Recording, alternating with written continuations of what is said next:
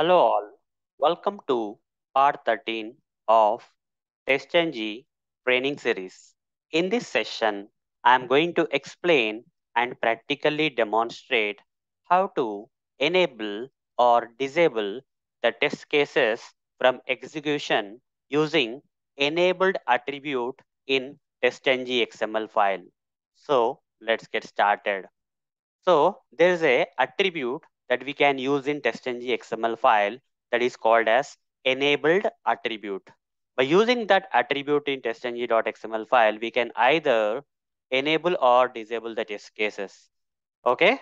So by adding this enabled is equal to false, the test will be disabled from execution. If you say enabled is equal to true, the test will be enabled.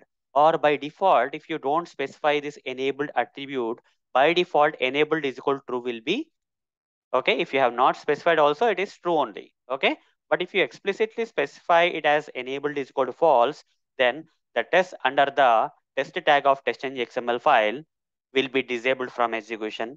So let me practically show you so that you can understand all these things. Okay. Let me open the Eclipse ID. I'll open this login.java.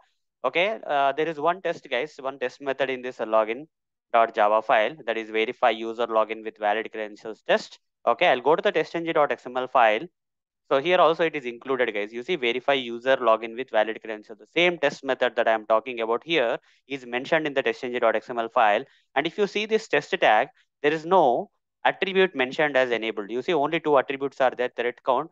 Don't worry about that now. And name is equal to, okay. But is there any other attribute like enabled here? There is no other attribute, okay. In such cases, by default, enabled is true. Okay, if it's not specified, enabled is true. That means the test methods that are specified inside this test tags will be executed. Okay, run this code. You see the script will run, the test method will run. It will open the Chrome browser, open the application URL and all those stuff. Okay, it will open the application URL. So if it's taking time, guys, just press enter. This is a demo application, real-time application. You don't have to do that, but just for dummy, just to save time, I'm doing that.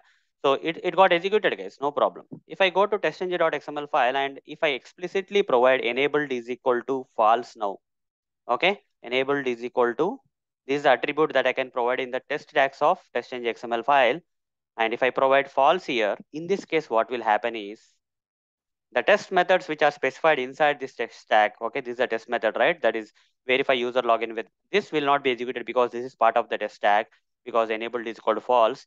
This particular test will not be executed now using the testng.xml file. Run testng.xml file. This time you see zero test will run. Zero test got run, zero got passed, failed, and skipped. Okay, so nothing got executed. But what if I explicitly make it true? Okay, either if I don't provide it is also enabled is equal to true. If I provide explicitly as true also, it will be enabled. Okay, this particular test method will be executed now. Right click, run as TestNG suite.